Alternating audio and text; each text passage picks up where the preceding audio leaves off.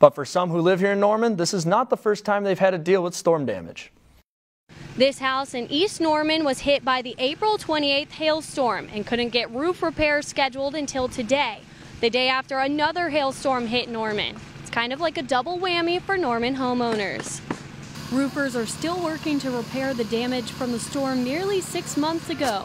Last night, more hail, more destruction, and more calls coming into Hero General Contracting. The company will have to reassess the roofs they put on recently and will likely roof some houses twice. Hero project manager Sean Kearney says roofing materials are still back ordered from the spring storm and windows are like gold.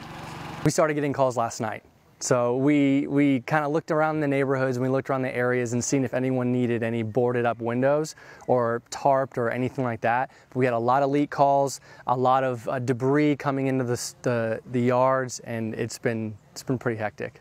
The real question is another round of severe weather on tap for Tuesday night into Wednesday in Norman. Could this be round 3 of hail? I'm Hannah Gard, OU Nightly.